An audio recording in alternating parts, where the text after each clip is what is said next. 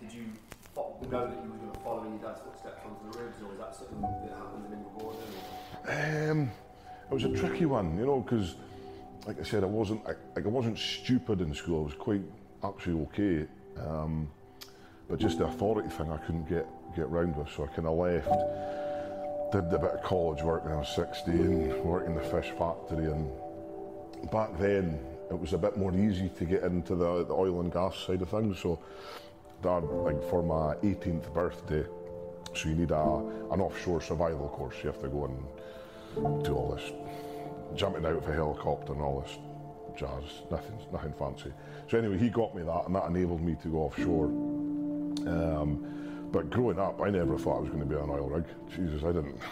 It's not something you exactly dream about. Oh, I want to go away and be 2-3 weeks away with other sweaty, horrible men sharing a bunk bed, sharing a room with a couple of sweaty men. It's not. If that's your idea of a good time, then fair play. But for me, it's just not. It wasn't something that I envisioned myself to do. But it was up here in Scotland. The oil and gas is so prominent, you know, it's such a... But again, when I was younger, it was quite an easy job to get into if you knew someone that could kind of vouch for you and stuff. And luckily Dad kind of vouched for me, and he got me in with his company, and then it was up to me to, you know, progress and kind of climb that ladder, so to speak. And yeah, I did that for 16 years, and it was a huge part of my life, you know, but thankfully that's done now, you know.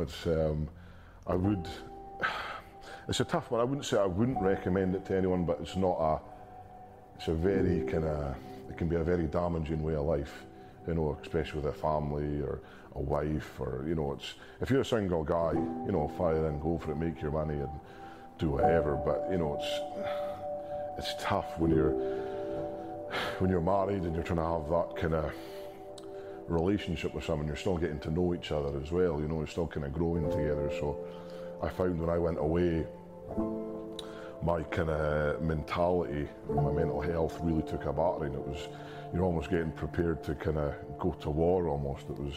And my wife Cushy really noticed that, you know. It was like, took 3-4 days before I went off. It was pretty much ruined because I was getting into that zone and kind of thinking, it was almost like a resentment. I had to go away, and, you know, all my friends were at home and my wife was at home and stuff, and it's tough. It is a really tough way of life, being away for so long, and you really need to have someone that you trust 100%. I've seen so many guys, such a shame when you're offshore, you know, their wives or girlfriends are doing whatever, you know, some other guys and stuff, and thankfully, rightly or wrongly, I trust Cushy 100%, and that trust that you have for your partner is so important when you're in that type of environment, because it's awful. They just self-destruct when they're out there, and sometimes you have to get the helicopters to come in from the oil rig and go home, and it can be such a toxic place to be when your mental health isn't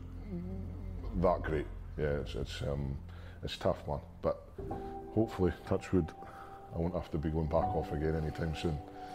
So I mean, mixing to that you've been doing strongman for a while, whilst you're on the rigs as well. Yeah, true. So that's a concoction for... Yeah. So I remember, my first trip offshore when I was 18, I thought, you know, I did the gym before when I was 16, kind of just in for chest and whatever.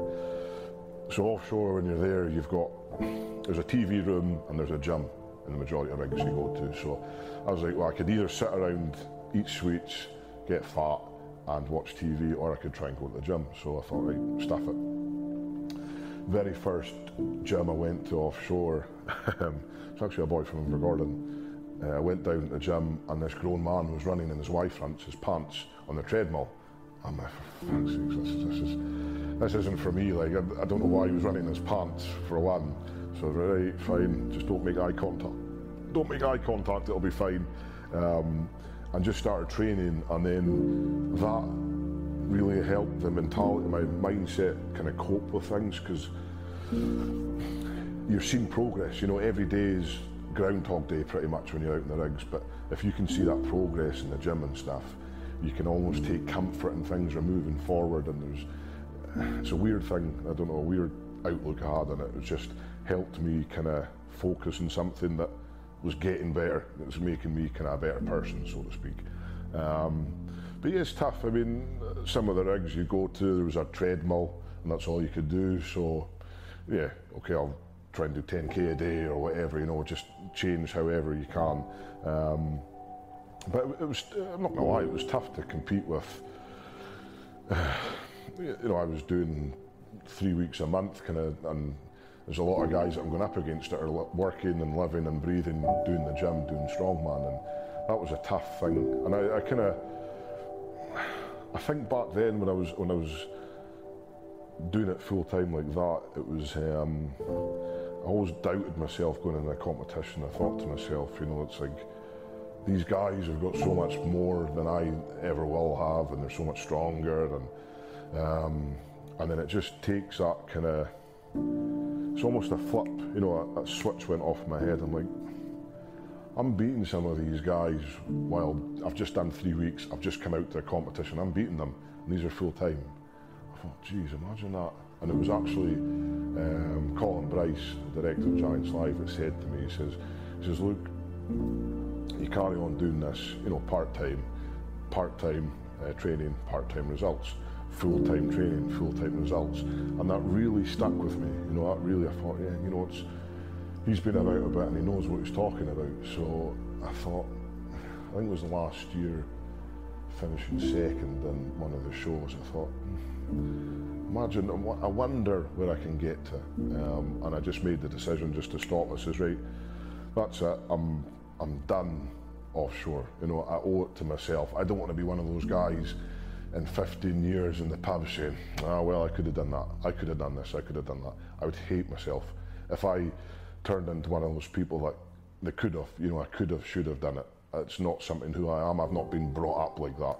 I've been brought up to, you know, put in the work and get the rewards. That's how I see myself. So for me, it was taking a big chance, you know, because offshore is quite well paid, and it was like, you know what, if I don't do it now, I'm never going to do it. So took that risk, and well, we've only had one competition this year, so I don't know how it's paying off.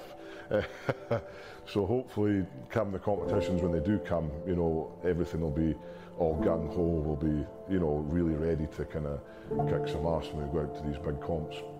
So that's the plan, anyway. I mean, even outside of strongman, there's a lot of people who are on the edge of making that same decision, or struggling to make that same decision for whatever reason. Yeah. Looking back with now the perspective you've got now, what would you say to those people? I just don't think about it, just do it. You know, it's, if you find your passion in anything, you know, it could be baking, it could be drawing, writing, whatever. It's find that passion and just don't let it go. Don't have that plan B. You know, that's what I had for so long. So strongman it was just a hobby. You know, even though we were making some money and it was growing and stuff, it was just a hobby. So I thought, well, you know, I'll do the offshore thing. I'll maybe do a bit more of the strongman, but always have that plan B to go back in the rigs. So now I'm done. There's no plan B, C, D. It's only one thing, and that's strongman, and that's improving myself and the brand, the Stoltman brand, you know, to be a worldwide brand, and to, you know, really cement my feet and the kind of the foundations of strength across the world. That's my plan. And if it doesn't work, I don't know what's going to happen. But I'm not thinking that. I'm thinking it's got to work. You know, I've got a wife to support. I've got a house to pay for. I've got, you know, our dad. He's kind of retired now, so looking after him as much as we can. Want to be able to financially support him and just let him live his retirement, because he's done so much to us. So it'd be nothing better for me, you know, to be able to go out to, I don't know, whatever, buy him a new pickup. You know, imagine, you know, if my son did that to me and financially could afford to do that, I'd be so proud. So that's what I want to be able to do is make this work, not only just for me, but you know, to show other people around here, around the Highlands, that it's a possibility. It's not you get all these naysayers saying, no, you can't do that, it's not a good idea, blah, blah, you're in a secure job. That's fine, but that secure job, you had to start somewhere with it. You know, so take that chance and think, right, don't throw it away by being in something that you hate doing. You know, and I think our mum passing away, that really kind of installed that kind of thinking. It's like, your life is just so fragile. I mean, you don't know what's going to happen tomorrow, so treat each day like it's your last day, and that's what I've been doing, I think, for the last little while, and it's you enjoy life a lot more doing it that way, I think.